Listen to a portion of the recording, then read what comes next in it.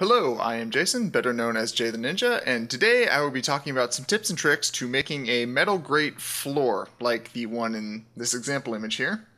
What's really great about a floor like this is it's a good way to add some texture and visual interest to a floor, which is ordinarily, your big, boring part of the render. In our finished project, we probably have some cool machinery and sci-fi gadgetry on our walls, maybe some pipes on the ceiling, but what do we put on the floor? It's the floor. People have to walk there, so it's not like you can cover it in junk unless you're making an abandoned spaceship.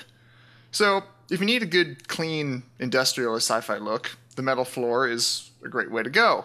The problem with this is it's kind of a lot of polygons. In fact, the example render I'm pulling up here is about 7 million faces. So how do we do that without burning your entire polygon budget on the floor? In front of me here is the room we're going to be making the floor for. To make life simple, I've made it 10 meters by 20 meters. You can see that in the dimensions tab here. Let's go ahead and make a floor tile. Go ahead and add a cube. And now the cube primitive by default is 2 meters by 2 meters. Radius, it describes it as a radius as though it was a circle, would be 1 meter. So double that is 2 by 2. You get the idea. So we're going to go ahead and drop this to 50 centimeters so we get a nice 1 meter by 1 meter cube. Go ahead and translate it up by 0.5 so it's flat on the floor there. We're going to drop into edit mode, kind of select the top, bring it down, it's about the height we want our floor tile to be. And then we're going to drop into wireframe here, select the top and bottom faces. Hit I to inset. Go ahead and disable select outer there because we want to grab these two interfaces. So what we're trying to build here is just the border to our tile. We can give that a little bit of a scale up, and then we can go ahead and delete those faces. We're not going to need them because we want this hollow. So to just complete filling it in, we'll select the two border edge loops there. Hit Control E to bring up our edge tools menu, and so we're going to select bridge. And there we go, a nice solid 1 meter by 1 meter frame. So go ahead and drop out of edit mode on that, fix the origin point, call it, I don't know, floor tile border. You can copy that name over to the mesh data too. The next thing we're going to need to do is get a grate that actually fills in the floor, the actual important part of our floor. To do that, we're going to need to use a little add-on called Extra Objects, which adds a ton of extra little primitives to the Add Mesh menu. If you've never used it before, it lives... That was embarrassing. It lives over here in the Add Mesh section. You just click here, make sure it's enabled.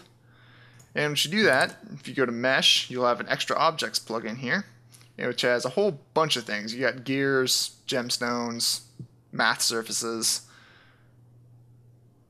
regular polygons, the twisted torus, which is always fun. But under miscellaneous objects is what we're after. We want honeycomb. And honeycomb gives us a set of hexagons that we can build up into pretty much any shape we want. We want a much smaller grate than this, so we're going to go ahead and drop down the cell diameter.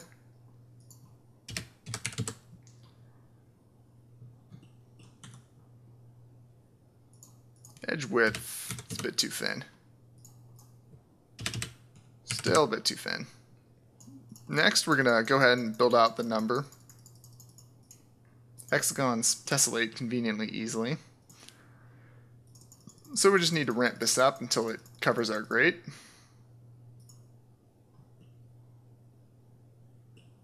That looks about good there. So we'll go ahead and lift this up into position. And if we go over to the modifier list, we can go ahead and add a solidify modifier, which will give some thickness to our grate. And lift that up so it's fairly flush. Give our file a save. And there we have it. One floor tile. Now we need to copy this so it covers the entire space of the room. Now the simplest way to copy the tile is just to select our pieces, hit Shift-D, and there we go. We have a second tile. The problem with this is it copies all the polygons individually. In fact, you can see we're already up to 30,000 and we have two 1 meter by 1 meter floor tiles in our 10 by 20 meter room. We're going to need 200 tiles to cover this entire thing. What we can do instead is instance the floor tile. Now, the simplest way that you'll often hear repeated to get an instance in Blender is to select your objects and just copy them using Alt-D. But the problem with this is it's not really an instance. It's technically two unique objects, as you can see here, that happen to be sharing a mesh. In some cases, these will export as instances. In other cases, they won't. And so what we can do instead is use the duplicate system. And it comes with a couple of different modes. What we're going to be using here is the face duplication. So to pull that off, we're going to go ahead and add a new mesh, a little plane. We're going to go ahead and expand this plane so it's the size of our room, 10 by 20. Twice as big as we need to be, so we'll go ahead and scale by 0.5. And the next thing we want to do is we want to cut this into a grid that matches the grid of our floor tiles. So that means 10 sections widthwise, 20 sections lengthwise. To do that, we can use the edge loop tool. And you'll notice with the edge loop tool, if we do one cut, we get 2 sections, 2 cuts, 3 sections, etc. So if we want 20 sections, we'll just kind of scroll up until we see 19 down here. Whoops. I didn't confirm that. And we're going to do the same thing widthwise with 9 cuts, so we get 10 face sections. There we go. So what we have now created is a small floor plane that is divided up exactly the way we want our floor tiles to be divided up. Now, to activate the duplication, we have a couple different objects down here. We are in the Objects tab for our plane, which we'll probably go ahead and give a cool name like Floor Tile Launcher.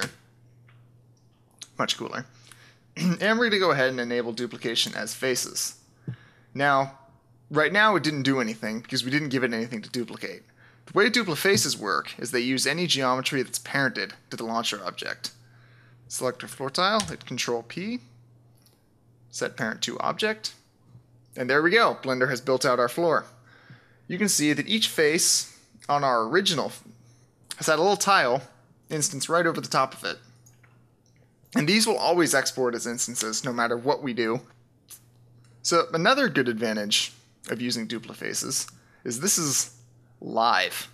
If we wanted to add another piece to this, we could just make it here on the original and also parent it to the launcher, and it would automatically push out to all of our other planes. In fact, if we just take our little border object here,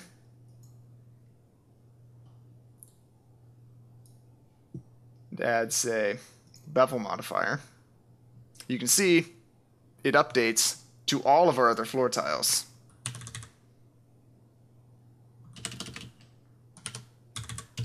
And adjust the width on that. And I'm just realizing having wire on for the launcher is probably not doing my viewport any favors.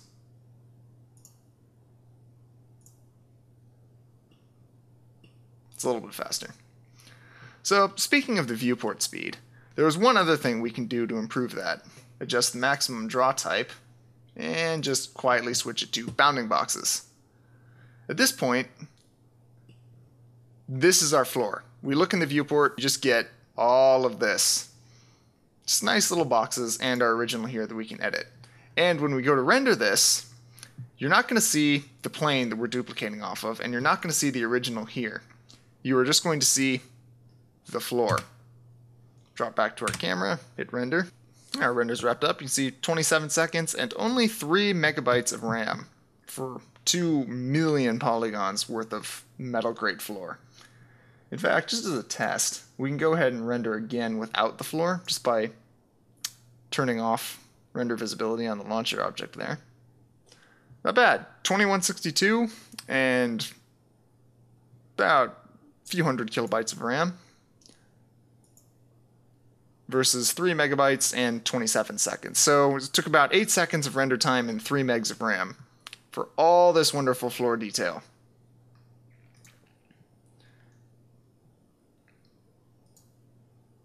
And if we can just jump back to the viewport, you can see things would be performing pretty well if I didn't have my screen recorder on. Trust me on this, it's fast. You will not have any navigation problems with this at all. I wish my screen recorder was more efficient so I could show you how fast the viewport still is, but you need to take my word for it. But if you've been following along, you're probably happily orbiting your viewport, noticing, my, what a fast viewport I have. Indeed, your entire floor has nicely and efficiently been packed into one object and renders as beautiful instances. Thank you for watching. I hope you found this tutorial helpful and enjoy your very sexy sci-fi floors.